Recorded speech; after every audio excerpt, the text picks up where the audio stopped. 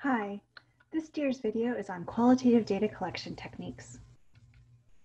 The objectives of this video are to explain qualitative data collection techniques like participant observation, think aloud studies, interviews, and surveys. And we also want to have you identify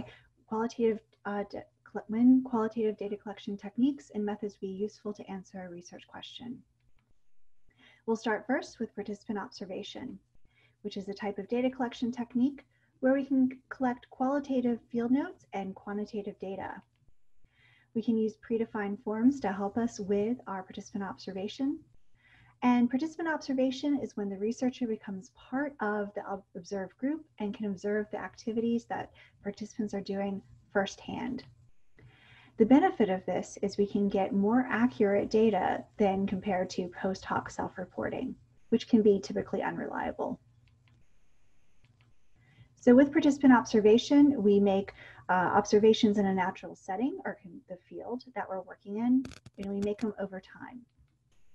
We can observe behaviors that may not have been predicted from theoretical models.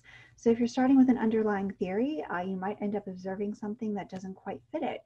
And that would allow for really kind of expanding the theory or maybe using a different theory. There's lots of really interesting things you can find from participant observation. We also can use participant observation when we want to know how people behave in a particular setting. So we could ask them how they think they would behave, but that might be completely different than how they actually do behave in a particular setting. So when we're doing participant observation, we want to focus more on exploration than on hypothesis validation. So participant observation allows us to really explore a particular situation, and we don't use it to say, oh, we think this is going to happen in this type of situation. It's not a validation of a hypothesis. It's really getting towards grounded theory. So the goals of our participant observation are to describe the setting. When we do our data collection, we're doing a description of what's happening, what we're observing. So is subject A talking to subject B? If they're doing pair programming, who is the driver, who's the navigator? We want to understand what's happening in these situations. And then we can start doing analysis of these observations and using counting and other types of techniques to identify what's really happening and get to the how and the why of a particular situation or scenario. And the analysis that we do is supported by multiple confirmations or multiple observations of the same types of behaviors. And that's what we pull out and we start extracting to understand the why and the how. So when do we use participant observation? Well, we want to use it with small groups. Trying to observe a class of 200 is very different than trying to observe a small group of 10. It's a lot easier to observe a small group. We should also think about doing this on processes that are relatively short, so we can spend an hour or two in observation, maybe not a whole day in observation. It helps when we can observe events that occur frequently. This allows us to do counting and to start seeing those patterns that might emerge from the participant observation. One of the prime motivations for participant observation is to have that exploratory analysis, to really find out what's going on rather than to confirm hypotheses.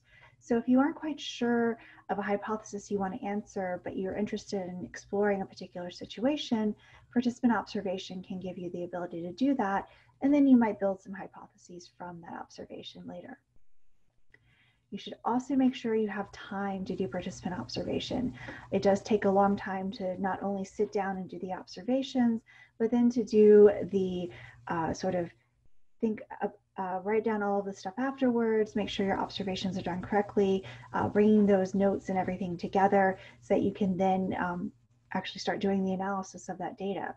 So participant observation does take quite a bit of time. So here's some considerations for doing participant observation. It's important that you have some type of system or form or structure to what you're trying to observe. This can help you focus in on a particular type of data that will best help address your research goal. You do want to make sure that you get all of that information, so then you can start doing the analysis, start recording things that you think of afterwards. Because really doing that information and encoding it and putting it in such a way that you can do an analysis later, that can actually take as long as the original observation. So time is really a critical factor with participant observation. You also need to be concerned and consider subject discomfort. It's very uncomfortable for people to be observed, and so you might find that your subjects aren't quite acting as naturally as they would if someone wasn't there observing. So you also want to allow enough time for a subject to become comfortable with the observation so that they can then get to a more natural interaction in that particular environment. You also want to consider whether or not you're going to be a fly on the wall observer or if you're going to be an active participant in the environment that the subjects are working in. So you need to figure out if you're going to just sit back and take notes or if you're going to engage the students or the subjects and have them do particular types of activities. You might actually want to have multiple observers. One might be an active participant, another might be the fly on the wall. And it can also help to make sure that you're getting multiple views of that behavior in this environment that you're working in. You also want to be careful about getting too friendly. You don't want to go native and get too involved and ingrained into the research. There needs to be that level of separation to minimize the bias that might occur by getting a little bit too friendly with the research study that you're running. Some other considerations are the participation and concealment that you might have as being part of being an observer. So if you become an active participant, you're engaged in the research, you may not be able to do as much of the observation because you're actively engaged. So having a secondary observer could be very helpful. You also want to figure out if you want to conceal your goals. It might be that if you let the participants know about the goals of what you're actually researching, they might behave differently. And so using deception as part of the research might be appropriate. And this is something that you can discuss with your IRB. Deception research is a type of research you can run, but it does have to be done very carefully. You'll typically not have the information about the deception in the informed consent, but afterwards you would tell the participant about the deception and they would have the opportunity to remove their data from consideration in the study later. So deception research is possible, but you do want to be very careful that you're not hurting your subject's privacy and confidentiality, and you're very clear afterwards about telling them that the deception occurred and essentially reporting out about the deceptive part of the research. You also want to think about the ethics of the observation. As you're doing this, this is part of the IRB process. You want to think about, is this something that's appropriate to do? You also want to think about the scope of the observation. You do want to limit it to the relevant behaviors. So you want to be focusing on the behaviors that make sense in terms of the research question you're trying to ask. You shouldn't try to observe everything. You should focus on the things that are critical for your research question. Now, there are some limits to this observation or naturalistic observation. They can be very useful in complex social situations, and they can help us understand the situation and develop theories. They could also help with negative case analysis, where we can have observations that don't fit the pattern. And that might lead to new theories or theories that are sort of diverge from existing theories. Now, a little bit of advice for doing participant observation. You should record the observations on the spot. This is a critical piece of advice. You might think about, oh, I'll remember that later, but you probably won't. So you should record it on the spot. You should make sure that you read through all of the observations soon after the event to clarify and fill in any details that you might have missed because you're trying to write really fast or type really fast. You might have missed a little bit. And if you go through those notes really close to when you did the observation, you can fill in those details you missed very quickly. So you want to make sure you do that within 24 hours of the observation session, and you should do it before you proceed to the next observation session. If you wait, you'll start getting sessions confused, and then your data will be less reliable. So here's an example of participant observation that comes from the field of software engineering. So suppose you're observing code inspection meetings, and I did this when I was an intern at IBM. I had the opportunity to observe code inspection meetings, though I didn't quite use this particular encoding. But the whole idea is that the researcher would observe, they didn't participate in the inspection, and they used data forms and field notes to see what was going on in the particular meeting, to figure out the types of defects that were found during code inspection, and to really understand how the participants engaged in that particular code inspection. So here's an example data form. The researcher would talk about the classes inspected, the date, the time, the people involved in the inspection. They would provide some idea of their responsibility, the amount of time they prepared for the inspection, and if they were actually there. They would talk about how much was actually inspected during the meeting and the complexity of the classes that were inspected. And then they had some codes that would help describe the particular points of discussion that were going on. So for example, if there's a discussion about defects, they would code that part of the conversation using D for defects. If they were having a discussion about questions that people were asking, they would code that Q for questions. So this data form helped supplement some of the field notes that were taken and allow the researchers to focus in on what happens during a code inspection. So some sample field notes would be things like the step function is very important but complicated. Reviewer 1 didn't have time to review it in detail, but it really needs to be reviewed, so reviewer 1 will take a look at it later. So these are really summarizing a lot of the discussion that went on, and then anonymized the people involved in this observation so that you weren't giving identifiable information away. Now, one of the things that is very similar to participant observation, really kind of a subset of it, is something called a think aloud study. And this is used to gather data in real time rather than retrospective. And this is the opportunity to have participants think aloud as they work on a particular task. So think aloud studies work really well with controlled studies where you can have an individual who comes in, does a particular task, and verbalizes what they're doing as they're working through the task. So my PhD student, Brittany, did a lot of think aloud studies around static analysis notifications and how to better write the messages that happen with static analysis notifications.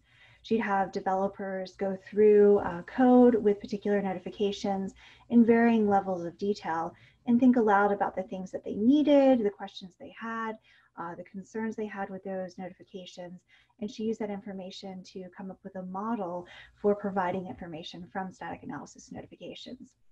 So think aloud studies are a really great way to have participants engage in something and get a lot of rich data from them. You can also use think aloud studies as a way to pilot your research. So you could have people do think aloud on surveys you might run, or on a research setup to make sure that everything's working properly before you go and run your research on a full group for the full data collection. So using think aloud is great, again, for having people verbalize things in a controlled setting, as well as having them test out different types of research setups that you might have. All right, our next qualitative data collection is interviews. So again, this is another data collection technique where we have qualitative field notes that are recordings of the interviews and their responses to your questions. You do need an interview guide to help structure your interview. You can have structured interviews or semi-structured interviews, but that interview guide is really critical to doing a good job with interviewing people. And so you gather data interactively. You'll usually do interviews one-on-one with subjects. You'll ask them questions, they'll respond, and you'll have a conversation back or forth. Now, if you go to having multiple subjects, you go from interviews to focus groups. So everything we talk about with interviews would apply for focus groups as well. The benefits are that you have a flexible and adaptable way to get information from people.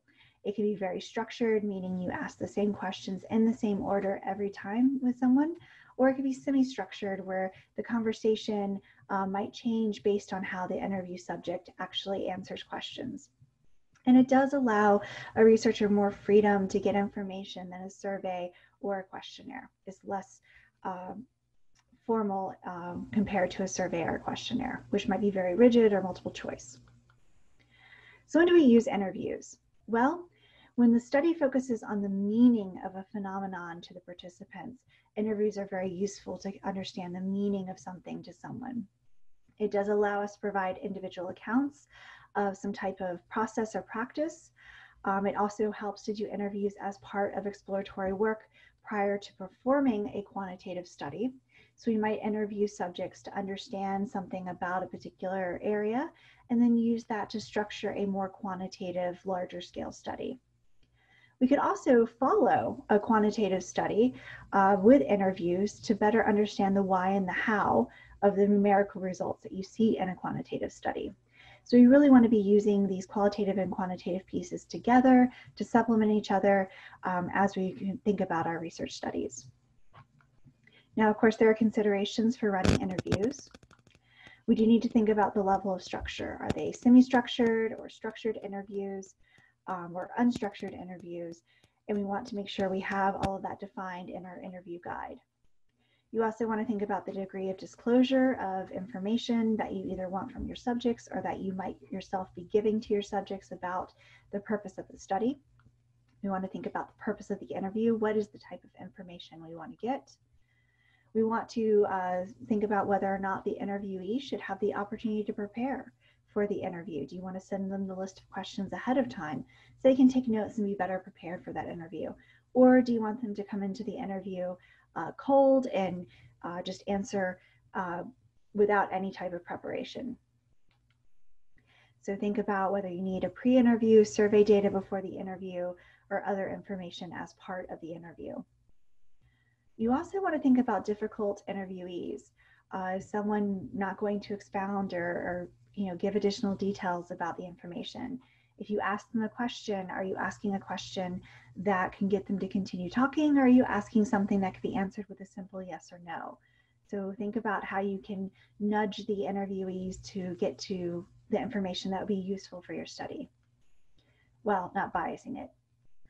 You also want to think about recording your interviews. Do you want to record audio? Do you want to record video? Both? Is it going to be, you're in the room together? Are you going to be over a Zoom call or a Teams call? So think about how you're going to record this information. So tape, paper, etc.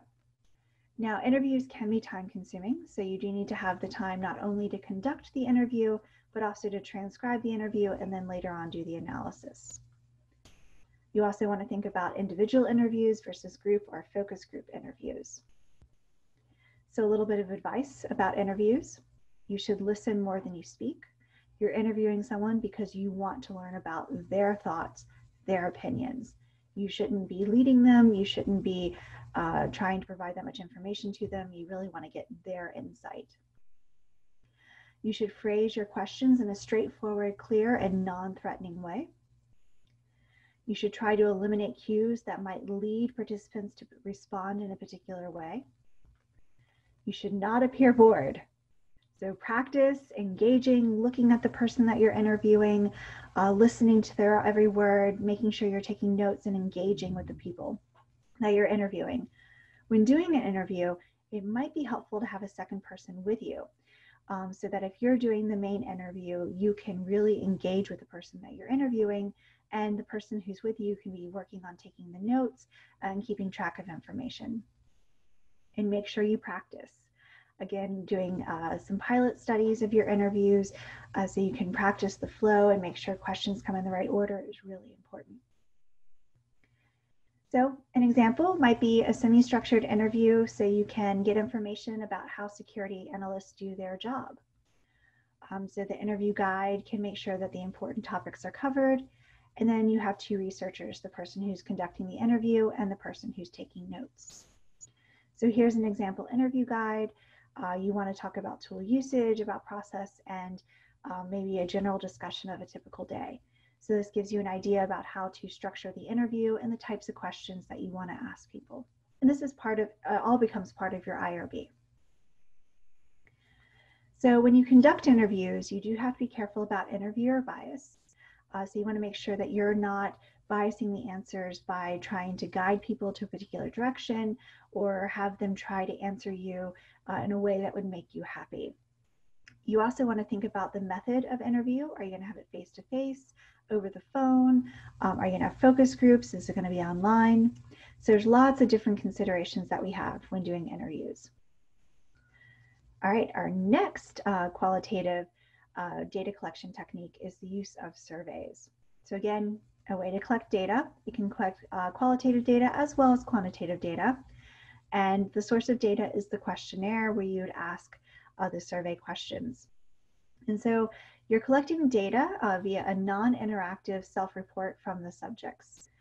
What's nice about surveys is you can reach a very large group. So you can send it out to thousands of people very easily, much more easily than you can interview 1,000 people. The format of the survey can vary. You can ask open-ended questions, you can ask closed questions, and you can get lots of data really quickly. It is typically less time-consuming than interviews, and it also allows you to collect things like demographics of the participants. So a way of gathering data by asking people is why we want to use surveys. They can provide a snapshot of behaviors or attitudes, and if we take multiple different snapshots of those behaviors or attitudes, we can see how they change over time. So doing a pre and a post survey can be really interesting to see if an intervention changed attitudes or behaviors or something over time. Now, we believe that surveys are an important complement to experimental research. Surveys could be the only thing you do, but we really encourage you to consider a survey as a complement to other types of data collection techniques and other types of information in your research. Now, there are some potential issues or concerns or challenges with surveys. You do want to think about the response set. So you want to make sure that, if there's a tendency for respondents to respond to all questions from the same perspective, or they might get into a habit of always saying agree or strongly agree to a set of questions rather than answering each question individually. So you don't want them to get too monotonous with the questions so that they aren't really thinking about and engaging with a particular set of questions. And the survey respondent must trust the researcher so they're less likely to lie while filling out the survey.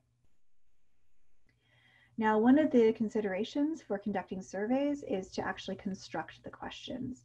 So this is based on the research objective that you're working on, and you want to identify the appropriate questions to address that. These could be things like attitudes and beliefs. It could be things like facts and demographics, or it could be things like behaviors.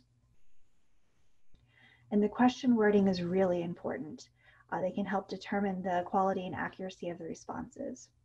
So you want to avoid things like unfamiliar technical terms. You want to make sure that you're using really crisp language, avoid stuff that is vague or imprecise. You want to make sure you're using proper grammar in your sentence structure. You want to use simple phrasing so that you can avoid overloading working memory. And you want to avoid embedding leading information in the question. So you want to avoid jargon, you want to avoid double-barrel questions that are really asking two things. You should really only ask one. You want to avoid questions that are loaded towards a particular answer. Try to avoid using negative wording. That can get really confusing. And watch out for yay saying or nay saying with the questions. So here's some examples of some questions that have some problems with them. So things like, I did not like this new testing tool, and then answering with a Likert scale. Or, do you test and document your code each day? That's a very leading question. Do you still check modules into the code repository without thorough testing? That might make someone feel guilty and lead them to an answer that you want to hear. Or do you think that the statistical variation of the amount of time spent by developers in formalized code review is a problem? Is a leading question. So again, you want to focus on the research objective and then use that to guide you to the questions that would best answer or address your research objective. You want to think about closed-ended and open-ended responses. You want to consider your response alternatives. Are you going to label everything?